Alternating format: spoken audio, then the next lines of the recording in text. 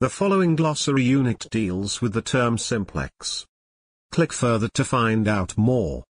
A distinguishing criterion for data transmissions is in which directions and when transmissions can take place. Generally, there are two different types: simplex and duplex. Duplex is dealt with in more detail in another glossary unit. Simplex means that data can only be transmitted in one direction. No response is possible. We can imagine this like a one-way street. Cars can only go in one direction and there is no oncoming traffic. A special type of simplex is the dual simplex method. In this case, data exchange is also only possible in one direction.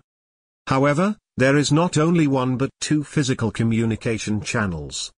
Therefore, transmission is also possible in both directions. You can imagine it like a motorway. There is one road for one direction and one road for the other direction.